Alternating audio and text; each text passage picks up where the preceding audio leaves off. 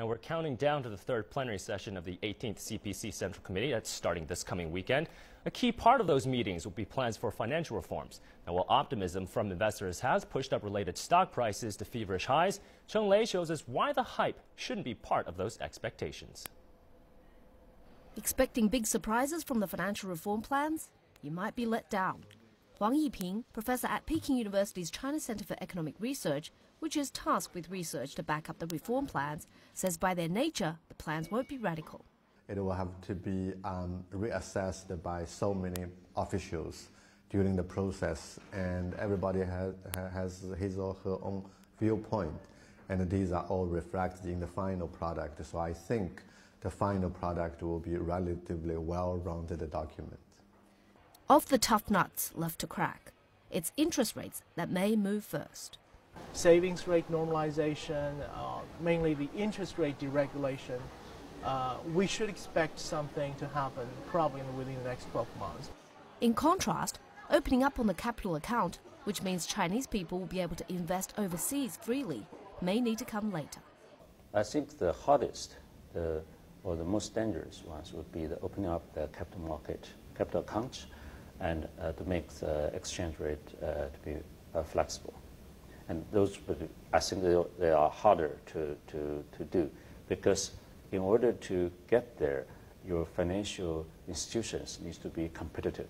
But reform is already in the air, and the entrepreneurs who are among Chen's students at the business school are feeling it. I think in the first half of the year, it was much more pessimistic, a lot of rumors. But up to now, I think it is changing much more positive and related, because there were a lot of reforms taking place, including the Shanghai Free Trade Zone. Here on Beijing's financial street, it takes me just minutes to walk from the securities regulators to the banking regulators. But these top regulatory bodies have very different functions and interests. That's why pushing for coordinated reform can be quite a challenge. Well, China government is a very big administration, so I do see the different functions when they make these reform steps. They may not have calculated every step very carefully, especially calculating the other administration's steps very carefully. So these sort of bumps do happen. What Jerry is most upbeat about is the de-risking that's going on in the financial system, and believes it will eventually translate into higher stocks.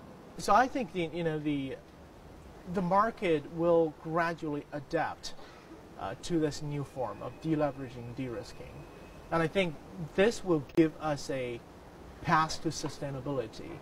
And I think at one point, I don't know what exactly the timing will be, maybe in late 2014, maybe in 2015, we will have a bull market. The financial reforms package from the third plenum meetings may not shock and awe, but those who are bullish on China's reforms recognize they're not an end in itself, but a 35-year process that's going to go much further in the next decade. Cheng Lei, CCTV News. So what can we expect in terms of financial reforms that may be rolled out at the upcoming plenary session? Lily is here with the details. Lily, what might be on the agenda? Expectation is pretty high, but as Lei just mentioned in her report, the outcome may not be shocking at all, but it still marks a very important step forward. Let's get the details here. This is all according to a China Securities Journal article which was published speculating on the possible moves regarding this reform. While the top priority is to push for a more market-based interest rate system. The move is aimed at establishing an interest rate system completely determined by supply and demand, and also to promote, let's say, the survival of the fittest principle within the financial sector. And second, reforming the foreign exchange system to form an easily convertible RMB capital account and a clearer system for domestic investors to invest in foreign countries. Also, reforms will reduce the government's equity in financial institutions and also encourage more acquisitions and also reorganizations. And regarding this, an expert from the China Academy of Social Sciences says that positive impacts from the reforms will be quite limited, without establishing a separate entity to direct the country's monetary policy. Now, this will also add importance to the role that market plays in the whole economy. Back to you, Mike. All right, so certainly a lot to A look lot out, to expect. to watch but out I think for. that Anna is actually meant to manage the expectations there. All right, At the manage very your end. expectations, but a lot to Indeed, watch out for yeah. as well. Many thanks for that rundown, Lily. So let's dive into which big financial reforms in China you need to watch out for at the upcoming plenary session. Einar Tangen, our current affairs commentator, joins us right here in Beijing, as well as Daniel Gross, director at the Center for European Policy Studies, who joins us from Brussels. Gentlemen, many thanks for joining us tonight.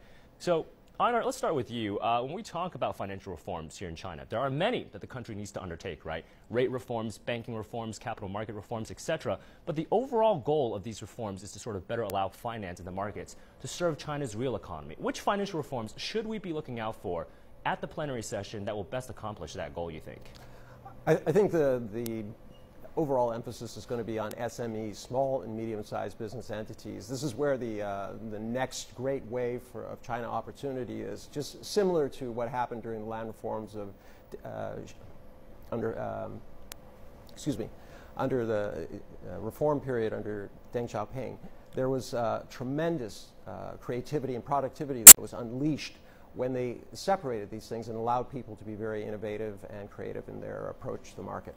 All right. So here at home, we want to strengthen the link between finance and the real economy. Einar mentioned small and medium-sized enterprise. They account for about 60% of the country's jobs in the economy as well right now. Daniel, I want to go to you now. What does more financial openness here in China mean for business and investors where you are in Europe? Now, the EU, after all, is China's largest trading partner.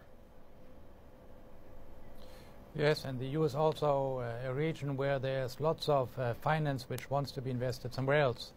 There are many German savers, for example, who no longer trust Italy or Spain. They're also a bit leery of the United States, so they think, if I really could invest in China, that would be a great opportunity. And then there are the European banks. They would, of course, love to have the business of exchanging the RMB and making the transactions for European firms exporting to China and vice versa. All these groups are looking with great interest at what's going on. And we'll talk about the RMB in just a few moments. Einar, back to you. It's agreed, right, that financial reforms are necessary here in China. But with more financial deregulation and openness, of course, comes more volatility and risks.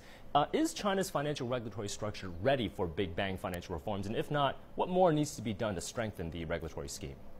Well, I think the country's on a path. I don't necessarily agree that you need a monetary policymaker. I think the Bank of China has done that role and done it successfully in guiding the country. In terms of reform, it's about willpower. Does the current government have the willpower to put officials on notice that they have to implement these reforms if they want to rise? I think that will make the big difference. All right. Now, when we think about reforms, we often think it's a very domestic-oriented event. Daniel, how might Europe, or the West in general, assist China in further opening up its financial markets and reach its reform goals, since the global financial markets are so interconnected these days? Well, I think fundamentally these are choices for China. They're very difficult ones, and perhaps the only thing Europe can show is how not to do it, what mistakes to avoid, to open too quickly, to open too fast when the domestic financial system doesn't work. The one lesson we have made here in Europe is, if you take the example of Germany, if your own currency becomes an international reserve currency, that's actually not so good for the country concerned, because then you lose control over your exchange rate, you lose part of your control over domestic economic policy levers.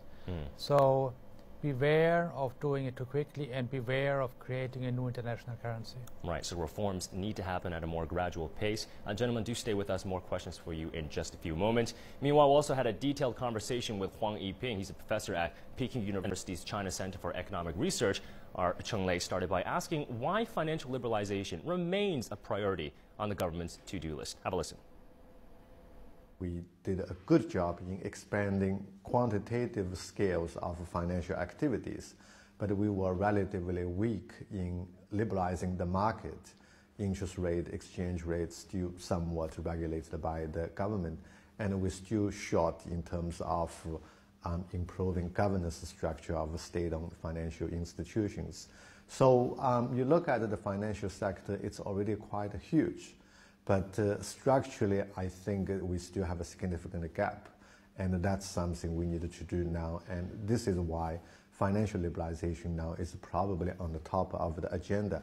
Normally, I think people look at the four things when you talk about financial liberalization: interest rate liberalization, exchange rate policy reform, improvement in the state-owned financial institutions, governance structure, and the capital account convertibility. At least I would say interest rate liberalization is already on the way. China frees up savings rates. What's that going to do to the economy? The first thing it will do is to increase household income. The profit, the interest rate margins will be narrowed. So it will be a big squeeze on the corporate sector, on the banking sector. Activities may slow. But rising interest rate may not be necessarily a bad thing, because actually it makes people more careful when they make investment decisions, and hopefully will improve efficiency. But we also need to be careful about the financial risks. Do you think this is going to happen in the Shanghai Free Trade Zone, and is it really going to be successfully rolled out to the rest of the country anytime soon? Interest rate liberalization really needs a broad market to experiment. If you have an area of 28 square kilometers with 10 banks and 10 companies, do you really believe you're going to formulate market interest rate in that zone, even without the reference of a risk-free yield curve? How do we know what is the market? So I think these probably need to be done in more broad area. When it comes to financial regulation, we now have technological innovations such as internet finance, and you've been receiving all these invitations to go to all sorts of seminars about this very, very hot area. What sort of regulation and supervision can we expect? I went to lunch yesterday with my students, and they surprised me that everybody has an account on their phone. After the lunch, they just pay each other by hooking their phones together without going to the banks and without taking out any cash. But we also have one particular reason why internet finance is becoming extremely attractive, because of the monopoly in the financial industry. And so internet finance really helps to bypass all the monopolies, and the transactions can be done on our mobile phones and so on, without even the banks knowing it. Now, BizAsia's Guanxin also spoke with Fred Hu on China's ongoing financial transformation. Fred Hu is the chairman and founder of Primavera Capital and was formerly Greater China chairman of Goldman Sachs. Here's what he had to say. Dr. Hu, thank you for joining us. The third plenary session of the CPC is around the corner. What is your expectation of the agenda of financial reforms? There are many initiatives that have been discussed, and I expect the third plenary will map out a strategy, such as areas of interest rate deregulation, the gradual opening up of the capital account, and to reduce entry barriers for private capital into financial service industry, so as to create more competition. Well, talking about the deregulation of the interest rate, although the government has introduced a more market-based lending rate, but a more meaningful saving rate reform is still held back due to the challenges. How do you see the pace of these reforms? I'm in favor of speeding up reforms because China has all the conditions in place to accelerate necessary reforms. I think the risk facing China is not too fast, but too slow. That will squander important opportunities and not serve China's interest well. So I'm really hopeful the third plenary is going to provide a significant political impetus to the reform process, so the country can move forward much more quickly. Well, China is gradually opening up its capital accounts, and some are betting that the Chinese renminbi will continue to appreciate next year. Do you think a stronger yuan will be a good or bad thing for China's economy? As long as Chinese economy continues to grow at a moderately rapid pace, and this continued improvement in productivity, underlying productivity in our economy, so an appreciating currency, is not a bad thing. It's unlikely to hurt our competitiveness.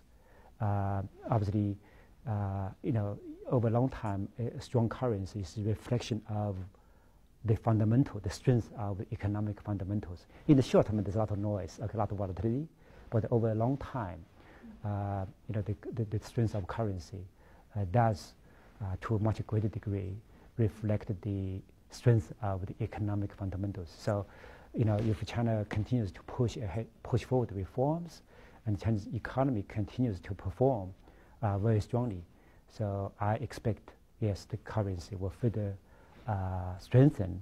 Again, not that dramatically in the short term, but over time into the future. So then more and more investors, institutions, companies, and even central banks around the world want to hold more and more renminbi because it's a very strong currency. So then there's a realistic chance renminbi might become a leading global reserve currency. Everyone wants to hold, as significant part of their reserves. Thank you for sharing with us. So when we talk about financial reforms here in China, the topic of exchange rate reforms and RMB internationalization inevitably joins the discussion as well. Let's bring back Einar and Daniel to get their take on the issue. Einar, so rate reforms and capital account liberalization needs to happen before free currency can occur. The two reforms I just mentioned needs to be a gradual process. Therefore, while China is in this transitional period, are there other major moves that can be done to boost the RMB's global presence? Well, I don't think it's a natural occurring event. The fact is that China is the greatest trading nation now, going back and forth from many, many nations, and it's a natural occurrence. I mean, it took only 10 years for the US dollar to surpass British sterling after World War II, and that could quite rapidly happen here as well. All right, and Daniel, before China's financial markets are fully matured or at a point close to maturity, is it really wise to make cross-border RMB flows freer? Look at what happened during the Asian financial crisis. China certainly doesn't want to be a victim in something like that. Well, we have made also more recently in Europe the experience that open financial markets can create havoc if they're not properly regulated and if there are booms and busts which develop. So I would say capital account liberalization and totally free convertibility of the RMB should really be the last priority of the Chinese government. The first one should be to make the financial system more efficient so that investment in capital in China, within China, is much better allocated. All the rest, I think, is secondary. All right, so you're saying sequencing matters in RMB liberalization and RMB free convertibility should be the last step in the process. Now, Einar, how might a freely convertible RMB impact global trade and finance? Lots of talk right now about currency replacing certain reserve currencies. The yuan is what I'm talking about. What's your vision for the Chinese yuan, the RMB, 5 to 10 years down the road as it evolves from a regional to a more global currency? Well, I think a lot of the answers have been given by Mr. Goss. I think he's absolutely right, and he's been very considerate. We've also in the U.S. had some real difficulties here with it. I think China has to take a measured approach to its things, and I agree that the last thing you should be doing is looking to make your currency a reserve currency. The national prestige can be quite outdone by the, let us say, the side effects of this.